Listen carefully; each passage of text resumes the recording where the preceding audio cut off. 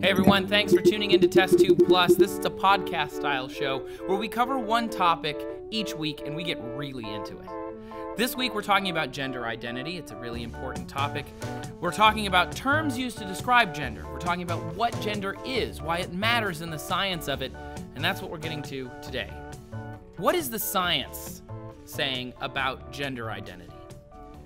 Gender is something that is taught to us. It's not something that we are born with. Gender is taught to us from the moment we are born.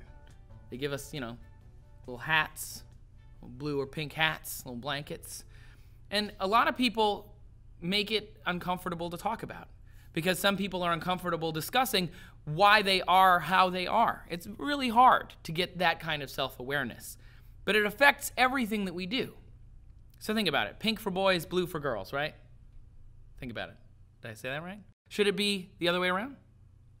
Blue for boys, pink for girls? Does that make more sense? It really doesn't.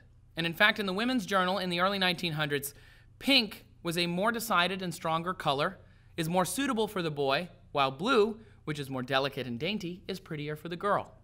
That was written in the Women's Journal, early 1900s. These things change over time. Culture determines gender. And a 2010 study of transgender people said that they knew their gender identity by age 5. So to imply, as some do occasionally, that transgender is a new thing, it's not new. We're just slowly starting to understand it. Gender is put upon us, and the fluidity of that gender is because we grow and we age and we change. So we have the biological gender, we've got gender identity, which includes transgender. We've got gender roles. Those are very important for a lot of different reasons, but they're also not important. Sexual orientation, which includes heterosexual, bisexual, homosexual, asexual, all of those are part of the fluidity of our gender. So let's break this down scientifically. While you're in the womb, every fetus is a female. They all start that way. The Y chromosome is added at the right time, which makes the body present as male. But even then, sometimes things don't develop properly. The clitoris comes from the same fetal tissue as a penis. It's called a homologous organ, which means that sometimes the clitoris is oversized and sometimes the penis is dramatically undersized.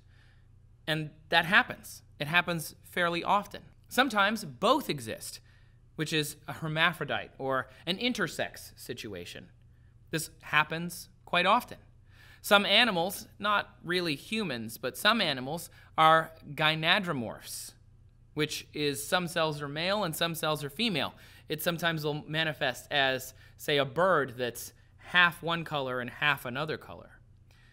Hyenas, also something from the animal world, their clitoris is sometimes called a protopenis, again illustrating that these are homologous organs. The protopenis on a hyena can actually get an erection, they can have sex with it. These are female hyenas, and they can even urinate through it.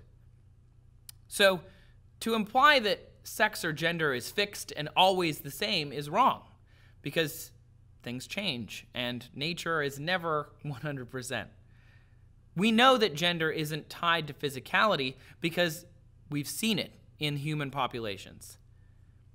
Gender roles, which I mentioned earlier, are important because it helps us define what we are supposed to be doing in society, but they're also not important because they are societal creations. Gender roles can hurt people. Boys can only be strong action heroes, only, even if they don't like that. Think of, movies like Billy Elliot, where he wanted to dance, and he was considered somehow less manly by people in this story. It hurt. It sucks. Girls can only be housewives and homemakers. These are gender roles that people have. Girls must wear shoes which crush their feet, undergarments which cover because modesty, and support in specific ways that may actually be damaging to the girls' bodies. But they have to do this because gender roles say they have to do this. Gender roles are important, but not important. Not that important. Examples like these are real. Men must work all day, support the family. They should never emote. They should never express feelings. Those hurt people. It makes people not live a life that they want. And in the end, it's all bull anyway.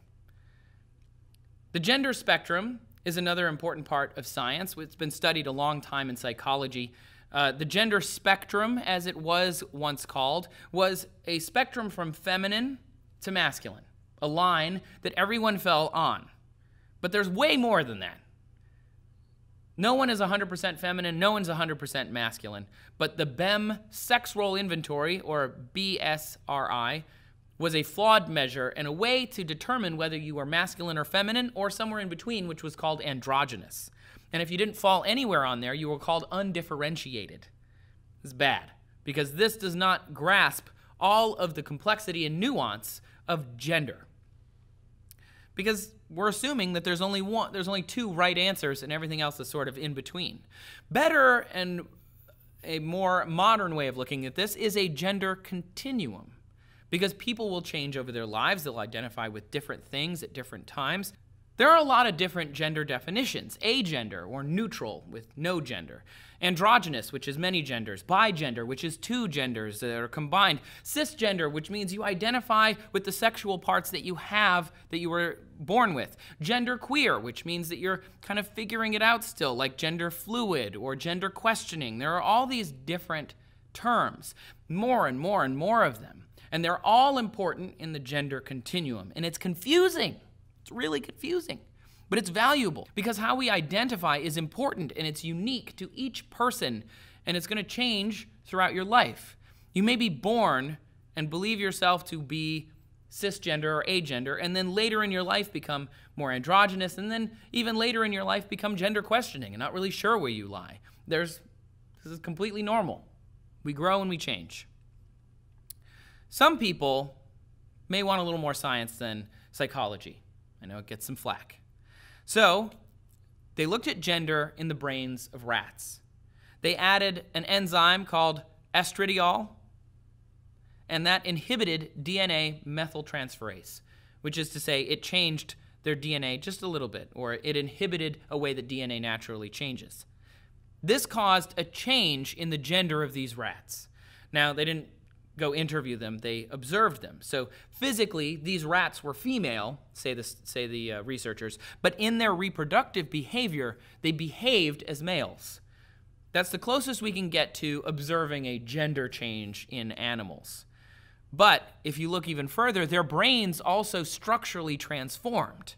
And this was after the sexual differentiation period had ended. So say like rat puberty. Normally, that's when sexual differentiation would blossom.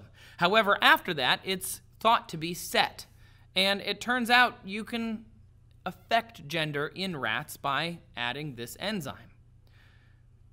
To bring it to humans, gender also exists in our brains. MRI scans of transgender people who were in transition from male to female were compared to those of cis males and cis females. And the brains of the transitioned women were more akin to the gender that they transitioned to than the one that they were assigned at birth. That is to say, they were born male, transitioned to female, and when they scanned their brains also looked female. Gender is real. It's important, and it can be fluid, and it also cannot be fluid. But talking about it is really hard.